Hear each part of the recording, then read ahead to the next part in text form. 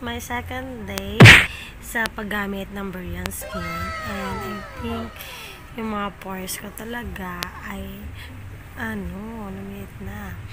So hopefully, meron na after 3 to 7 days po ay magpipil daw yung mukha ko.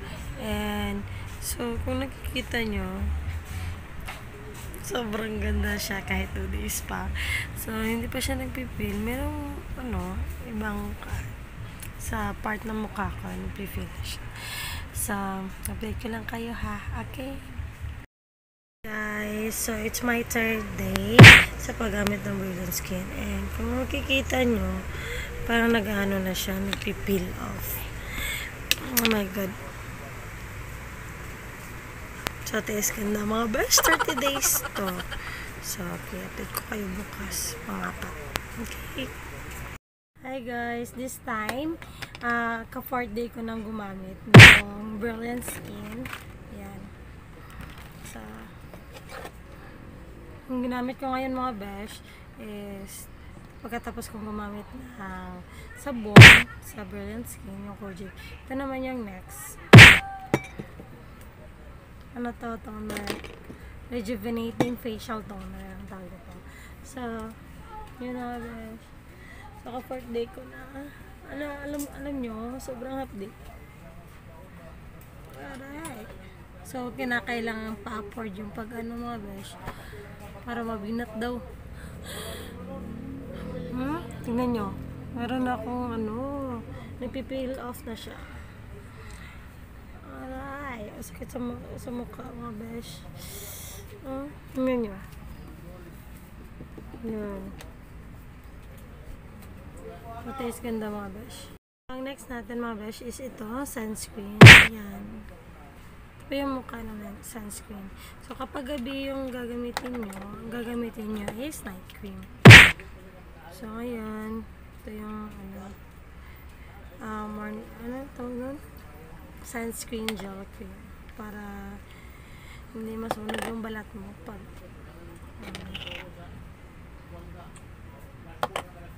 maglagay tayo dito. Ayan.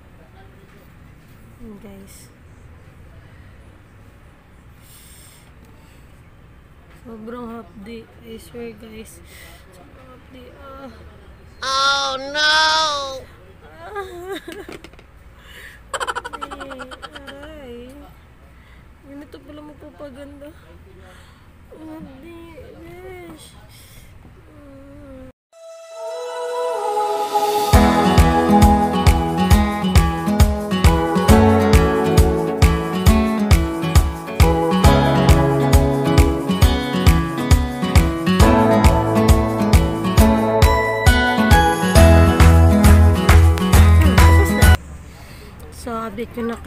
Update ko kayo.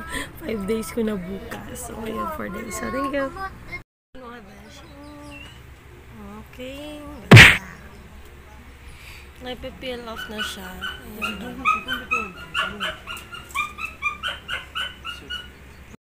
Next day. Yan. Mga besh, nagpipeel off na ako. 6th day ko ngayon.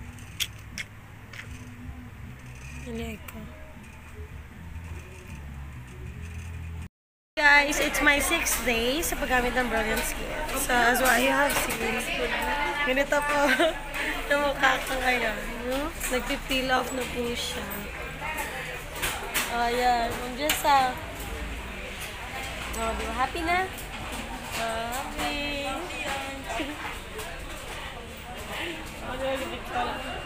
So, yun nga mga guys. So, hi.